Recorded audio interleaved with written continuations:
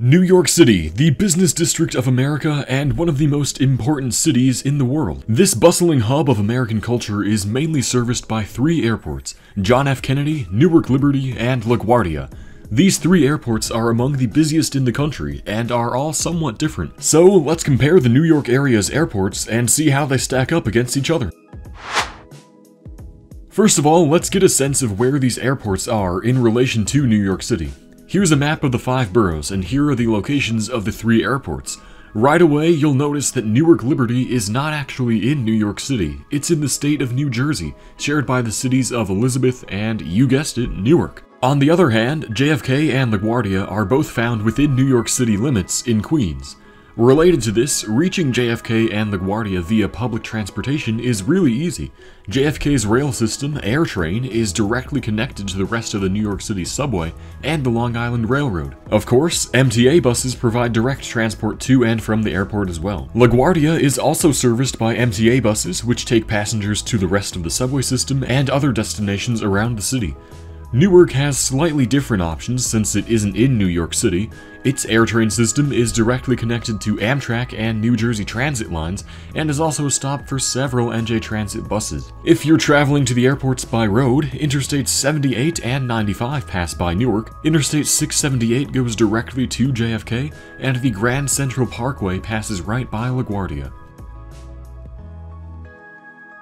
Newark is the oldest passenger airport in the New York metro area, and it opened in 1928 as Newark Metropolitan Airport. It held the title of the busiest airport in the world for 11 years, until LaGuardia took the title in 1939. The airport went through some challenging times in the early 1950s due to several aviation incidents, but we'll talk more about that later. In the modern day, Newark is still an important airport, ranking as the 43rd busiest in the world by passenger volume in 2019, serving 46,336,452 total passengers that year. It ranked as the 11th busiest airport in the United States in 2018. Newark is the 3rd largest hub for United Airlines and is a regional hub for FedEx Express.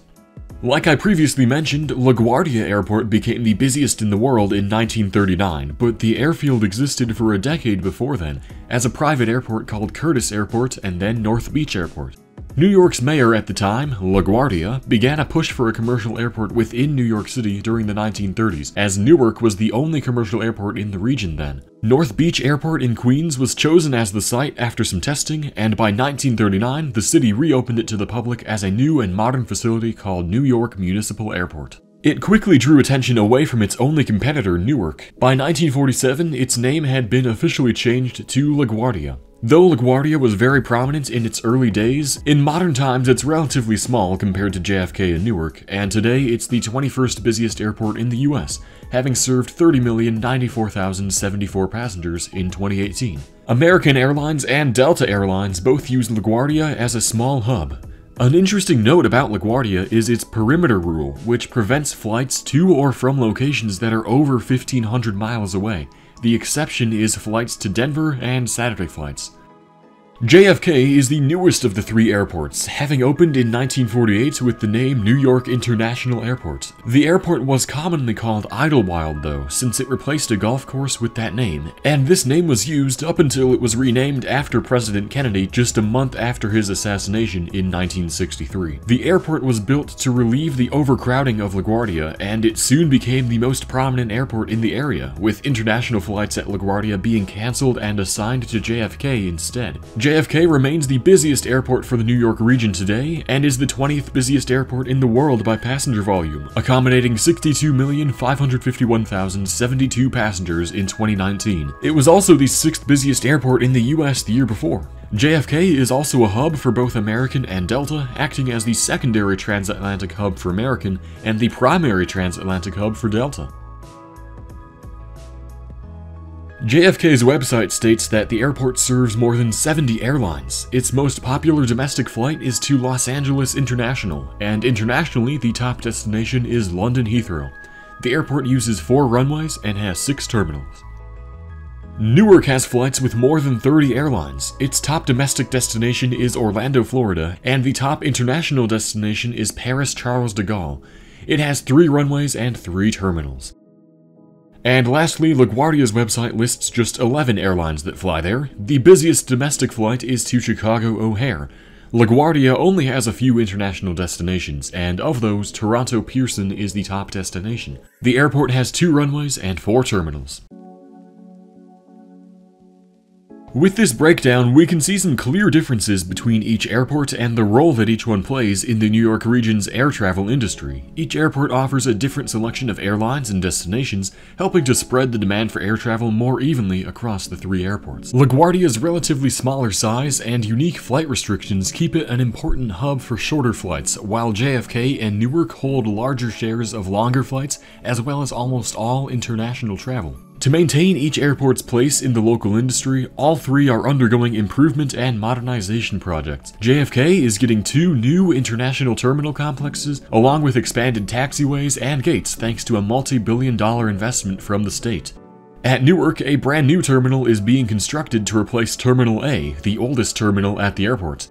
Meanwhile, LaGuardia is being entirely reconstructed while remaining open to the public, and when the $8 billion overhaul is complete, the new LaGuardia will be the first new major airport in the country in 25 years, according to their website. LaGuardia has long been a disliked airport, with pilots referring to it as USS LaGuardia, since landing on its water-surrounded runways is apparently like landing on an aircraft carrier.